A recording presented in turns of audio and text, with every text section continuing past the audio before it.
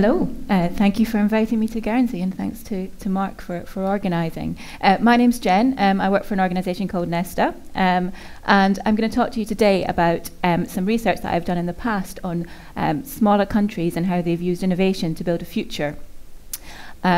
So I'm going to start with a little bit about me and my job and why I do it, a little bit about Nesta, and then some case studies and examples of countries that I've looked at that I think are interesting, and try and tell you a bit of a story about them, and then finish with why I think it matters now. So Nesta is an innovation foundation. We're based in the UK, but we work globally, and we're interested in innovation. And when we say innovation, we don't just mean research or science or tech. We mean new ideas. And we mean those ideas can come from anywhere, and that they can achieve anything. So it can be through the public sector, businesses, and individuals themselves. And we are interested in how we can support people to take on those new ideas and bring benefit both to the economy and to society in doing them. My particular interest in Nesta is about innovation and economic growth, but really I'm interested in the benefit, so who actually is benefiting from that growth. And working at Nesta allows me to look in more detail at that. And in particular, I don't think that innovation is intrinsically good, but I do think that we as a society are able to shape that if we want to. And at its best, it's going to provide the jobs that we want to do and the jobs that our children want to do, and also solve some of the problems that we develop along the way. So the challenges that we will reach, that we will come across, new solutions are a way of getting over those. And I started to look at small countries across the world, partly because I come from one. So I was raised in Scotland, and there's been a huge debate there about independence over the last few years. And then partly because I spent most of my career in the northeast of England, which is a particularly deprived part of the UK. It certainly has some of the most deprived areas within it. And I was really interested in this sense of place. So there's a current kind of trendy government policy, place-based policy, that talks about actually what is, how do you get things working in a place? And I think that for me, as a policymaker in the northeast of England, I was interested in my role within it, and me as a citizen of the place, and how I am involved in it. And I think that the divide between policymakers and people who live there is pretty artificial. And I think that that's something that we should explore more as a society, actually. How do the people who are involved in making decisions interact with the people who are recipients of the decisions? Surely it's in the best interest of everybody to get this right. And so working at Nesta has allowed me to explore some of those, so move from a policymaker role to actually looking at the wider questions that we might want to answer. So small nations, the first thing I'd like you to consider is, when you think of a country that's good at innovation, which ones do you think of automatically? So you may think of the US, which is some of the best universities in the world, some of the some of the greatest and biggest businesses have been start up there, particularly in the tech world. It's got a really strong investment market, so there's lots of venture capital, so really successful, particularly through investing in tech.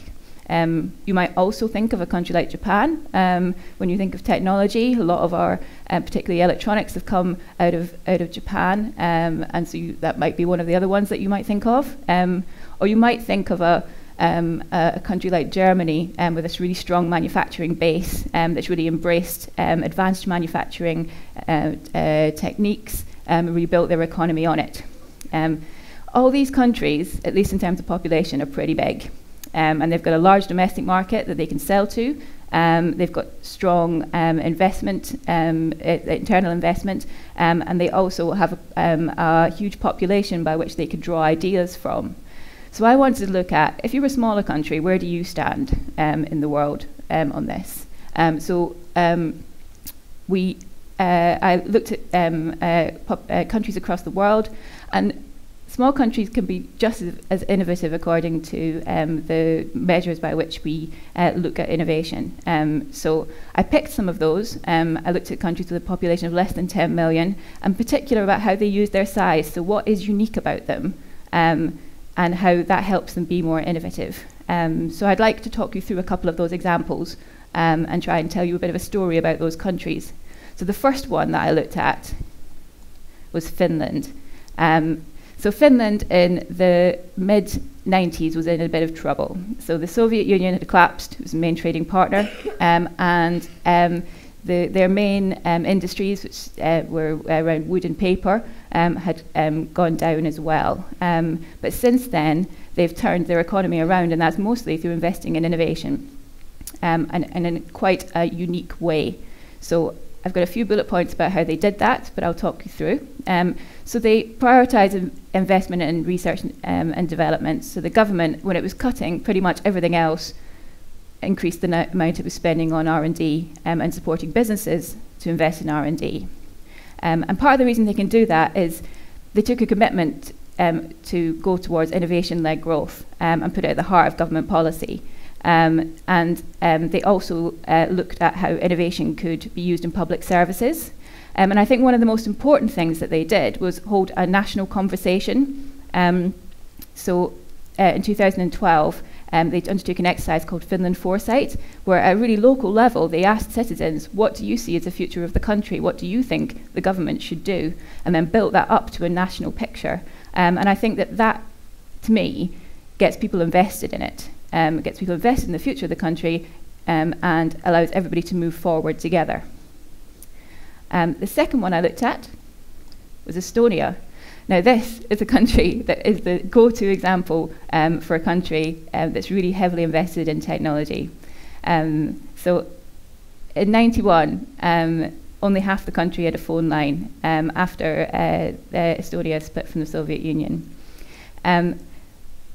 The country then decided to invest really heavily in tech, and it took a real strong cross-government commitment. In fact, it was a prime ministerial level commitment that this is what they were going to do. And they did this by rolling out early infrastructure into Wi-Fi. So in 2000, Estonia enshrined in law the right to the internet. So it became a basic human right to access it. And then they also tackled the education system. So they put in place a program that was specifically about making sure that at a very early age, children were learning to deal with the technology around the internet, so they particularly coding. And then they used their cross-government commitment to integrate some really quite complex government projects, using the size of the country to be able to do it. So their online public services platform is called eEstonia, and Estonia became the first country in 2008 where a general election was held online. So you can vote via the platform, you can start a business, you can pay your taxes, all in the one place, which at the time, and I think even now, is considered pretty innovative. They also looked at an electric cars network. So ahead of the technology, they put in place the infrastructure so that electric cars could be rolled out across the country. And then finally, Singapore. Singapore is the classic example of a country that's really embraced openness, and it's seen as having quite effective government policy, and it's regularly at the top of the league tables for innovation. And they've done this because by particularly open policies around attracting people into the country. So they've focused on talent, including science and researchers, so bringing knowledge into the country, and also foreign companies. So they've set up systems by which they can quickly act if a company would like to invest. It can turn around a package that involves support for that company to coming in, land, access to the workforce, and so that make sure that company will be able to respond really quickly and get them before anybody else does. They've also looked at clustering policy, where they've put research facilities and businesses together, particularly around sectors, and lots of other countries are doing this now as a result of some of the advances that Singapore have made. And then finally, they've looked at their tax system. So when they're looking at taxing companies, they've widened the definition of innovation. So it's not just about research and development, but actually about all the things around innovation, so training their staff, marketing, design, product development, and it means that actually companies are encouraged to do more of the wider sets of activities that allow innovation to flourish in a country. So I think that from these, I pulled out some lessons that I think are relevant for small countries around the world. And when I say small countries, I actually think they're relevant for local areas, for any area. When you think about actually place-based development, then these are the types of things that I think are unique about the way that you develop what's happening in one place. So most of these countries were in some way open to the world. So using mitigating the fact that they had a smaller domestic market with the fact that, with an ability to be able to look across the world and see which bits do we want to borrow. So in particular, people and knowledge, but also ideas. So what's happening in other countries and how could we replicate that here? How do we tweak it so that it works for us? And then obviously markets and trading. The second lesson that I think that these smaller countries could give is around getting the whole of government involved, using their size to get the bits of government that larger companies can't make work together to be able to do that. So innovation isn't just the responsibility of the business department, but it actually involves the education department, because you need to skill people up to be able to do the jobs that innovation might be creating. Probably involves the transport department as well, because you need to make sure the roads go to the businesses. And the housing department, where are the people who are going to live that are going to do the jobs that you're creating? And a real sense of planning for the future. The third area is around the institutions that they create. So these are public institutions using public money, and they might work with businesses, and they might be public-private. But their ability to be able to create agile institutions, ones that can make quick decisions, that can take risks that in a larger country can be quite hard if there's a bureaucratic system around that's developed around administering a larger country. So the ability to take risks and the ability to be able to take more of an entrepreneurial approach. Let's try something and see if it works. And that's my fourth point as well. One of the key things that the more innovative countries were doing were experimenting and testing new ideas. So using their size to say, actually, we can do this in our country, and we can do it faster. And if it doesn't work, we'll stop and we'll do something else instead. And then the fifth area that I think is really important is about developing a sense of national mission. So using their size to have a conversation with their citizens and agreeing what is the way forward, and who's going to do it, and getting people lined up to be able to take that forward. So I'd like to finish with a few reflections on why this is important now. So I originally did this work in 2014, which was ahead of the Scottish referendum for independence, which was a once-in-a-generation opportunity for Scotland. The world has moved on a little now, but I still think that there's lots of interesting reflections for countries that do have a smaller population. So when larger countries are becoming potentially more protectionist and thinking about actually their own development, and politicians are talking about metaphorical and physical walls between countries, it would be really easy to think that a small country is disadvantaged by that. But actually, there is an opportunity, and there are characteristics that smaller places have that they can use to be able to move forward under that environment. So things like, it's going to be really important to consider how you are open to the world, which bits of the open, which bits would you want to keep, and which bits do actually you want to think about how you take it forward.